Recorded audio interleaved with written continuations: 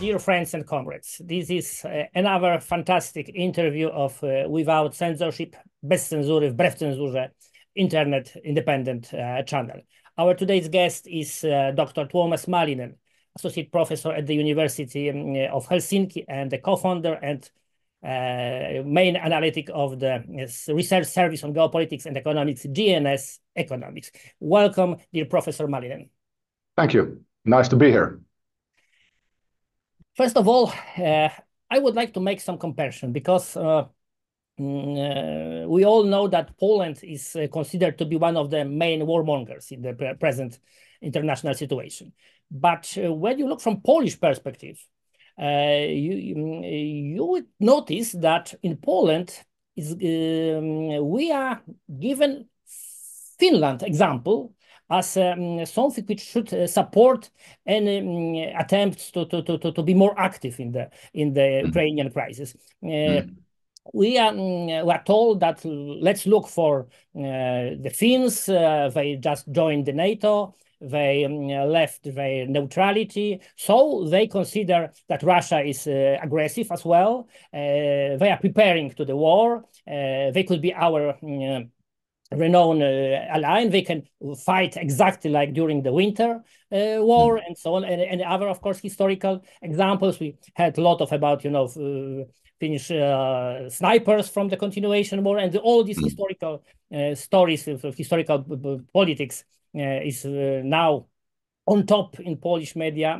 as well. But no one remembers why. That's actually rather interesting that, the Finnish, okay. But only one historical example, one historical mechanism is totally forgotten. No one remembers about the Finlandization. No one remembers how and why the Finns in the 70s, in the 80s, that thanks to the Juho Paasikivi or Urho Kekkonen, you had, beneficial from the both sides. You could get all benefits because of being between the West and the East. So what has happened? What has changed in Finland that you seems to have forgot that too? Well, first of all, I have to ask: does your media mention that we actually lost both wars to Russia? Of course. Of course, and we lost 12% of our landmass. So it was like winter war was a defense war against the aggression of Russia or the Soviet Union, and which basically arose from the military Ribbentrop, forgot the name anyway, but the secret pact, which basically divided Finland or Europe in kind of trenches of Russia or Soviet Union and Germany. So Russia really tried to, take what she wanted, and there were different territorial claims, and also the Petsamo had the most the biggest. Damn, it's lost of words today, but the biggest concentration of nickel in Europe, which was needed for weapons. But anyway, so we lost both wars. But the point, what I have been making for a while, is that we knew when we need to raise the white flag. So we knew when we understood that when we need to stop fighting and pursue for peace. And it's quite unfathomable that in the current European system, Ukraine has clearly lost. We have no like exact knowledge of the losses of the armed forces of Ukraine, but they are massive. Some say they could be even 500,000 men gone. Some say 200,000, but it's a lot. It's a massacre. And all the kind of the independent reports from Ukraine tell the same story, that the losses are massive. The men are gone. The cemeteries are full. All this.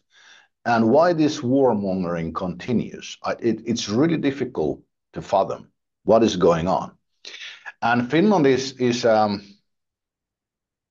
it's kind of a pinnacle of this, because we had so long and so very prosperous relationship with Russia, first Soviet Union and then Russia. So Finland kind of cemented her position alongside this military giant, which was the Soviet Union at times, at that time. Through, the perseverance in the wars, and then also not making ourselves a threat. And, the Eastern trade was really big part of Finnish industrialization on a rapid economic ascent, because the Soviet Union was under sanctions from many directions, from many Western European countries and the US, but we had none. So we traded with them really, and we had a really high share of export. I think it was 25% of all of our exports went to Russia at some point, or Soviet Union. So this is the background. And now suddenly, one war in the like southeast corner of Europe in Ukraine has completely changed this. The wars in like Georgia, Abkhazia, and Chechnya, there were no problems. Russia did what it has been doing for over 500 years. It defends its borders. They have been fighting, like in Finland, for example, in the Karelian Isthmus, which is basically our route to St. Petersburg. They have been fighting there since 1475, at least, the Swedish Empire and the Russian Empire. And the Russian wars along her borders are nothing new. Like the U.S. wars in every country, basically, what the current U.S. administration finds important. U.S. fights there, and Russia fights along these borders. So just today, was yesterday, but anyway, and we didn't during the past few days, our prime minister actually said that Russia is preparing for a long war against Europe. These are completely unprecedented words coming from a prime minister of Finland. And just 2 weeks ago, our Minister of Defense, Antti Häkkänen, said that Russia is a threat to all democratic states in Europe. And this is utter nonsense. Russia has never been, let me correct, Russia has been the same threat for Europe for at least 500 years. Nothing has changed, except when there was a Soviet Union, it could have invaded parts of Europe and hold it. That's a fact. That they had the military and economic capacity to do it. Russia, that when they took the Crimean Peninsula, they had I forgot the name of the fund, but they had two big funds, like about $500 billion in these funds. And the annexation of Crimea ate through the first one. Now the second one is halved, basically, because of this war in eastern Ukraine. There is no way economically or even militarily that Russia could take larger part of Europe. And it does not serve any kind of the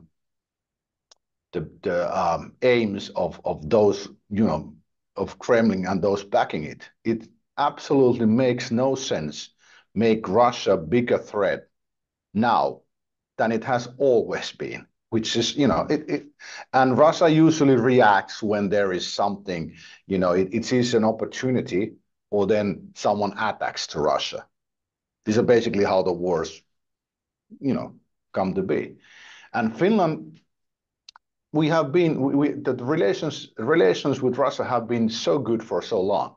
So this is, I would say that the only explanation for this, like the change of tune, let's say, in Finland, is that this is a deliberate act of escalation, which I don't know what group or power faction of whoever is pushing for this, but this is deliberate. And it has been, it's because from historical perspective, from an economic perspective, from military perspective, this makes absolutely no sense. Yeah, well, I think that it's very important for you, also for Polish people to understand, because, of course, not supporting the politics of Polish government in any aspect, especially the Eastern policy. I could understand that some Polish people could feel threatened by the events happening just around the border, just in the Ukraine, even considering how big this country really is and how far in the kilometers it's from the Polish border. But I can understand that's our neighbor. But what is for Finland or for Sweden to get into exactly into the middle of the international struggle, which is not related to any kind of Scandinavian affairs, because now, as I understand, all these speeches and discussions in Finland. I can see that your initiative or Finnish initiative to get NATO installation on the Finnish territory, or even to invite some nuclear weapon on the Finnish territory. Finnish government would prefer to become a threat for the Russia just 200 kilometers from the St. Petersburg, and. I'm not sure if it's really fact that Finland, is afraid of the war threat, or if you just, striving for that. You try to invite the war threat to the Finnish borders. I think that is very dangerous play.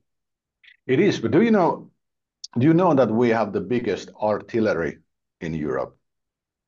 So the thing is that NATO needs us if it's gonna wage a war against Russia. We have with Poland, the largest army also, and definitely the most effective one, So NATO desperately needed Finland, but only if the aim is to wage war against Russia. If NATO would be a defense alliance, it would not talk about taking Ukraine as a member, which is a clear red line for Moscow, or, taking Finland. Because Finland has been a kind of a buffer zone, neutral zone between the West and the East, like you mentioned, for a very long time. And we have played its role so well. So why we need to change this? I think the only explanation is that NATO has become, or is possibly always been, an aggressor. And the funny thing is that Finland was ascended as a full member of NATO on the 9th of April, which is the exactly same date when the first North Atlantic Treaty was signed in 1949. I don't think it's a coincidence. I think it signals something. And what we really need to think here, we need to think in terms that whoever is actually driving NATO and the NATO leadership is waging war against Russia. And we know from history that has been extremely detrimental for Europe every time. So it's really like time for the ordinary people to wake up what is going on. If you look at the comments, like for example, in my newsletter, what Antti Häkkänen has said, our defense minister or our prime minister, you understand that something really strange is going on. And I fear that if the ordinary people do not wake up and start to demand that we start peace negotiations and not rearming ourselves to the teeth against Russia, we will see another major European war, which will most likely turn into a world war. And the motives behind this are really difficult to find, but they could relate to the military industrial complex President Eisenhower of the US warned about in his farewell speech in 1962. But there is something really fishy going on in the background, because this is not anything that we have been doing with Russia over the past 2 years has not been beneficial for the European populace. Cutting the energy, all that. Europe has been saved by the weather gods now two winters in a row from a massive energy crisis. Germany, the former industrial hub of Europe, is in massive decline because of the energy uncertainty. And all bad things are coming. And the thing here to remember when we draw the lines here is that Ukraine is to Russia what Mexico is to the United States. My American friend, who is by no means a leftist, said to me a year ago, a little over a year ago, that if Mexico would be joining a military alliance with Russia and would be selling Texas, there would be no Mexico no more. These two states, nuclear superstates, act at the very same way what comes to when they need to defend their interests. US and Russia have been playing the same geopolitical game for a long time. Russia even longer, but it's all the same. And if you do not understand or acknowledge what the US would have done if Ukraine and Mexico would have changed place, you do not understand the conflict, and you are just a pawn in this crazy game of our elite to create another European war. Yeah, well, I would say that we can also use facts to give this comparison even more direct. Just it was several months ago, I remember when American administration announced that Washington never accept Chinese military base on the Solomon Islands. Yeah, so even if it means any kind of intervention, so any kind of intervention, and Department of State announced. We all remember historically from about the Grenada, for example. Yeah, but yeah, well, I believe that NATO installation in Finland would be something more similar to the Cuba missiles crisis in the 60s. So that would be quite similar.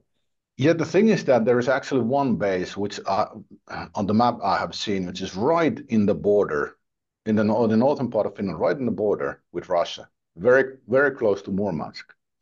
And we have had this, there is no other word to describe it, but batshit crazy discussion about bringing nuclear weapons to Finnish soil.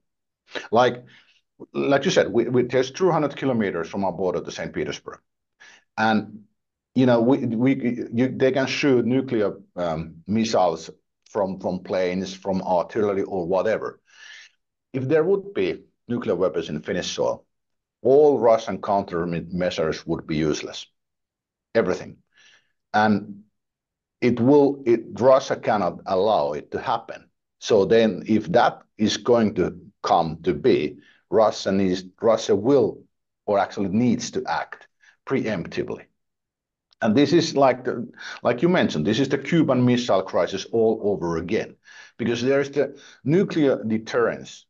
There is like two major components. Other is that you have these things that then carry these nuclear weapons, and then there's the ones you have made to protect your country. And these are two parts, and you cannot disentangle them. And the US will not disentangle them. The Russia will not. This time. So you have these two key elements. And if you do not understand those, you don't understand nuclear deterrence. And Finland absolutely cannot have any nuclear weapons. And if NATO tries to bring them here, or even if our administration calls from them here, it's a treason. It's a high treason because it will start a war here. And I hope that, the one thing, you know, some in Finland speak about Poland is that you will be the ones that move in to Western Ukraine. And, you know, it seems that it's like there's Poland and there's Finland now on the front line. You know, a new president said that we're on the front line with Russia, even though we are not in a war. We're not. And there's absolutely no bad blood between Finnish and Russian general populace. There's nothing. So this is politician made. This is a made up war or made up threat of a war. Yeah, well, I would say that you're absolutely right that we would be the front lines of the NATO war against Russia. If that would be both the Finns and the Poles all together because of the potential of our societies, potential of our armies. which is much higher in case of Finland than in Poland. But I would like to ask about one more internal problem from the Finnish politics, because I try to follow the debate about the NATO and about the neutrality in both Scandinavian countries, and I I had an impression that there was no debate at all. So that would be just one side. Everything was absolutely clear. Yeah, we have to join the NATO because Russia is aggressive, and I can see that, of course, as after following the speeches of Häkkänen, I've read some very similar speeches of your new elected president, President Stubb, which is absolutely similar and really warmonger. He could be absolutely among the Polish politicians. It would be no differences between him and I know Jarosław Kaczyński or someone like that. And even the more Western skeptic parties like Power to the People now accepted pro-NATO positions. So it was. Even in Sweden, with very, very weak and low level of the public debate, some pacifist movement, at least had to say something about against losing. Green Party of Sweden voted against. Of course, after that they changed their position, but voted against joining NATO. But in Finland, it was absolutely quiet. Is for the Finns, for the society, is this undebatable problem? Is there is no other choice than to follow this warmonger line? No, I think and this is actually how many Finns now feel, that we were tricked into NATO on the prelude of fear. So there was this fear, and it was used to get us into NATO. There's actually the now former President Niinistö, Sauli Niinistö, said in was the 4th of February in 2022 or something like that. He said that the NATO issue is so large that we need to ask the people. And after just 3 months, it has completely changed, that you can use these gallops to justify this. But we had no debate. We had just one side, like you said. We had no debate. It was completely buried, and there was a massive propaganda operation actually going, that everyone who tried to raise the issue was immediately attacked in the social media, anywhere. You were Russian troll, you were Putinist, all that. And it has, I think that there was a central nature on it. It has to be. So it was a controlled thing. And the thing is that my former friend, our current Minister of Foreign Affairs, Elina Valtonen, said in, I think it was April 2022, when some journalist asked her about the NATO thing, and she just said that it's already decided. Well, she has an engineer background, so I know her. We were friends for several years, so I know him, know her in that retrospect, and he's an engineer. He just blurbs out the truth at times. So I'm thinking that was the truth back then, and like that. I don't know what faction in Finland and in Europe is driving this, but I think what she said then was the truth. It was decided over our heads, and this was not the first time in Finland. For example, the recovery fund. I actually led the campaign against it, and it was but at the end, the central right party, which was a very key, they held a key position. They took really drastic actions to get it through. With the corona policies, we weren't asked all that. So there are these issues that seem to be like decided over our heads, and the NATO was one of those. And the really troubling question everybody should be thinking now is why that is. Why they needed Finland in NATO now. And I think there can be only one answer, and it's that NATO is going to wage war against Russia. Yeah, and that reaches to the to your absolutely brilliant analysis. I believe that all our viewers could find it on your blog on Substack. Yeah. I really advise to follow and to subscribe because it's also for people with the without economical background is also very clarifying the situation on the global market. And Thank I've you. just finished couple minutes before our interview, your final part of your possible end game scenarios for the Ukrainian. I would call them likely. And I believe, yeah, I believe that it's very, very interesting and something which is, well, giving some conclusions for the people, something to think about. Yeah. So, what are these possible scenarios for the Ukraine, in your opinion? Yeah, well, I concentrated on the first part of the entry was about mostly about Russia and NATO, the relationship, how Russia actually acts, very predictably, and the erratic or the dangerous actor here now is the NATO. So the four scenarios, or I have just checked that I had this on the table. So the first one is the overruling majority, which leads to peace. And with this, I mean that the people wake up to the threat currently created by NATO and, of course, subsequently by Russia. But they understand that NATO either makes these cataclysmic errors by crossing the deliberately or not deliberately, but crossing the red lines of Moscow. And they just say that you cannot do this. They rise against this war machine and warmonger and say, we don't want any war against Russia. So that's the overruling majority, the first scenario.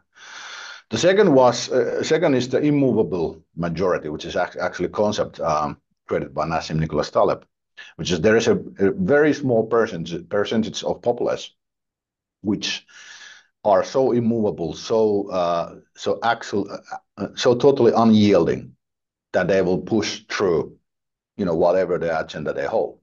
And in this case, it's it's the small percentage of warmongers in all over Europe and the Russophobes. And if they get their will through, whatever path NATO is following, whether it's the erratic or the aggressor, it will lead to a wider conflict.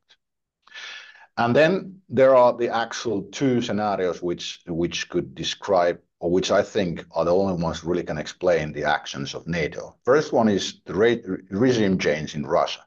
And I consider this to be the most likely one, because NATO has been slowly increasing their effort in Ukraine and their kind of investments there. And the pinnacle was last summer. And they were the Ukrainian counter-offensive. And it was followed by the attempted coup of Yevgeny Prigozhin. And it seems to me that the idea was that the counterattack of the AFU will deliver a devastating blow to Russian forces, after which Prigozhin goes to Moscow, starts his march to Moscow with the Russian mentality collapsing, heavy losses and all that. None of that happened. But when you start to plan and exercise a coup, you really cannot stop it. You have to go all the way. And Prigozhin had to go all the way, and with the very grave personal cost, of course. And I think he was supported, at least, if not even directed, by some Western intelligence offices or institutions. So I think that's, if you put all the pieces together, this is the most likely scenario that the NATO is currently planning. And in the future, it's just where could this lead to is that NATO can really start this rearmament race. They try to draw the resources of Russia and collapsing it from inside out, like what happened in the 1980s. Then they engulf these wars alongside Russian border with the hope of destabilizing large part of Russia, which would lead to Putin regime to collapse. but we'll see. And of course, there is the fourth, the worst scenario, which is World War III and the eventual nuclear holocaust it will most likely bring. And to this, there are like two options that NATO is aggressively pursuing to gain control of the Russian resources, or what was the second one?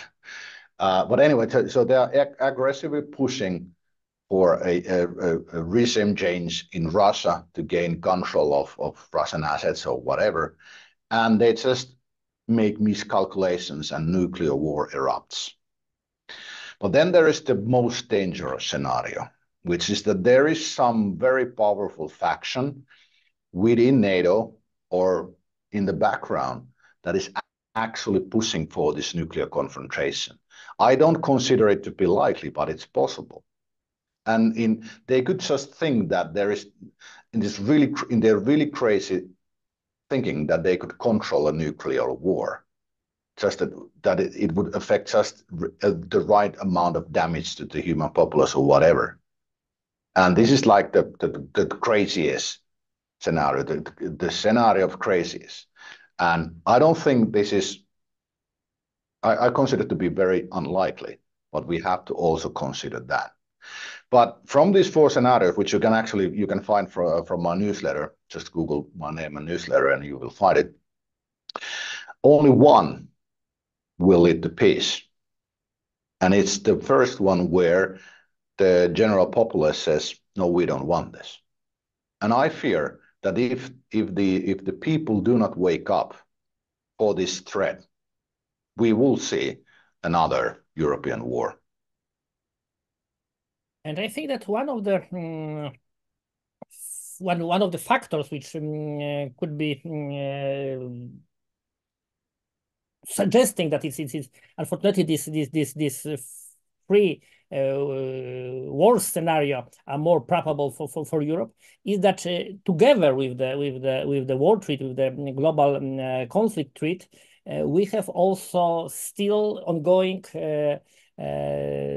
threat of another great economical global financial crisis, much more dangerous, much more destructive than the one from the 2008, 2011. As I follow, of course, also your economical analysis, and yeah, you pointed that the problem is that the banks too big to fall from 15 years ago now are even bigger. We have now not only the financial banking system bubble, but we have bubbles almost everywhere in this present stage of capitalism. And this time, financial crisis could be destructive not only for the banks, even for the short time, but for the whole financial system, still based on the U.S. Treasuries, securities, and dollars. So that would be something that would be more similar to the great crisis of the 30s. How possible do you think it is, and what kind of time perspective you would find probable for this scenario? Yeah, what we are GnS Economics, and I fear the most is the repetition of the Great Depression. And the thing is that the banking system is very highly levered in both in deposits and loans. Basically, they are, if deposits in the US banking system have grown really, really high, and deposit runs is one that destroys banks. But there's also the massive loan losses, which are now coming to light from the commercial real estate of the United States. And these can create a contagion in the US banking system, which would lead it to collapse. And another thing is that European banking sector has been not in a good shape for a very long time, because the big European banks were allowed to hide the toxic assets, the CDOs, all those things in the great financial crisis. They allowed them to hide them in the balance sheets by removing the mark-to-market rule, which means that they don't have to try to guess the price of these products in markets. They can just use them as, have them in their balance sheet as the price they purchased them, and just pretend they have value. And these assets have now rotted in the European banking system for quite a long time. And to top this, we have China, which is the most levered economy in the history of humanity. So massive amounts of debt hidden in plain sight, but also hidden in the shadow banking sector. And the collapse of China is now ongoing. They just try to hide it with massive debt stimulus, which isn't really effective anymore. But they try to hide it still. They try to control it.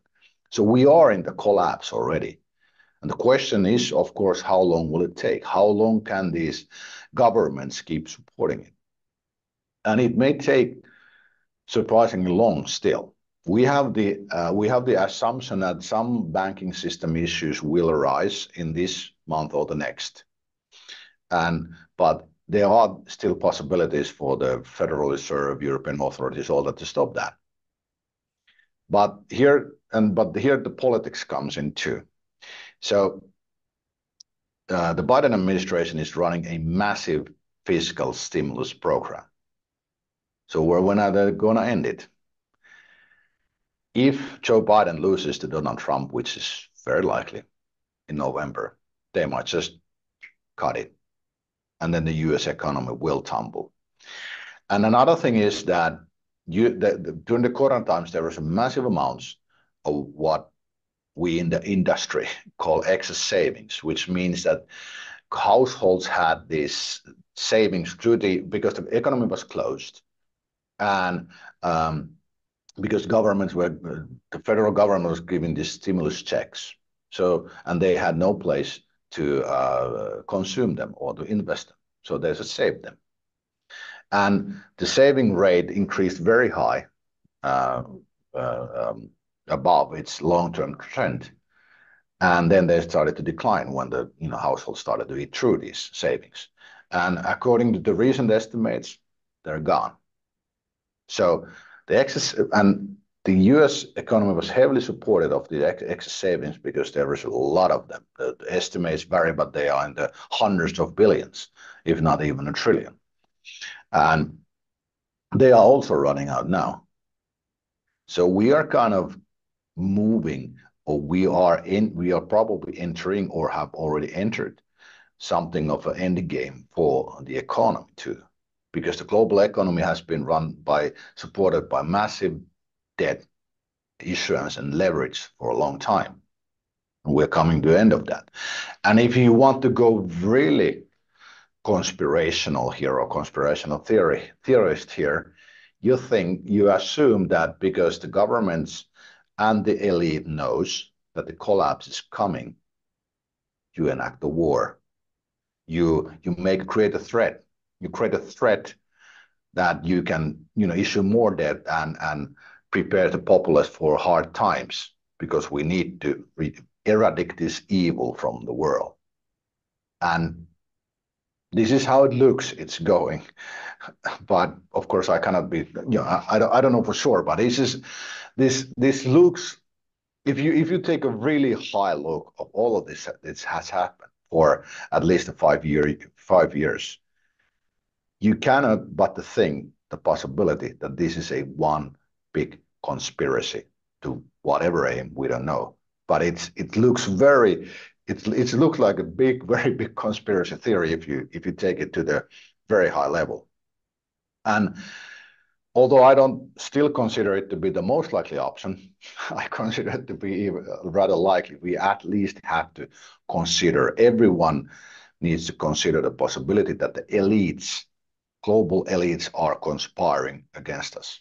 And there's a historical example right next to you, exactly, and it very much touches you. So in the 1920s, the German elite were really worried that they would lose their power to this newly invented social system or societal system called democracy. And they thought that we need the authority and leader. And they found one and started supporting and that man was Adolf Hitler. So elites can do really cataclysmic mistakes also. And we really need to think, what are they planning now? Because by the looks of it, like what is happening to Finland, what is happening in Poland, what is happening in Ukraine, what is happening in the US, is nothing good. Yeah, well, maybe it doesn't sound very optimistic, but I believe that a lot of our viewers now are absolutely sure that, especially after the COVID pandemic experience, that we know that this popular meme that the conspiracy theorist is the man who is right just a couple months before the others is absolutely true. So we don't have to be optimistic. We just need to be realistic and to think the reality how it is, and to predict the future, not because of to treat people, but maybe to secure before that bad scenarios will come. Yes. Thank you very much. Thank you very much, Professor Malinen. It was absolutely pleasure for me to host you here. I hope that we return to these conversations in the future, in our debates, on our channel. So thank you very much once again. Thank you. And dear friends and comrades, please follow us on YouTube and X, on Telegram as well, in the free language version, I remind, in Polish, English, and Russian as well. You can subscribe our YouTube channel. And I also, of course, advise to subscribe to our noble guest, Professor Malinen's newsletter as well. That's very important and very brilliant analysis of the economical and geopolitical situation. So please, let's meet again and let's create the better scenarios for the world. Thank you very much and see you again. Thank you.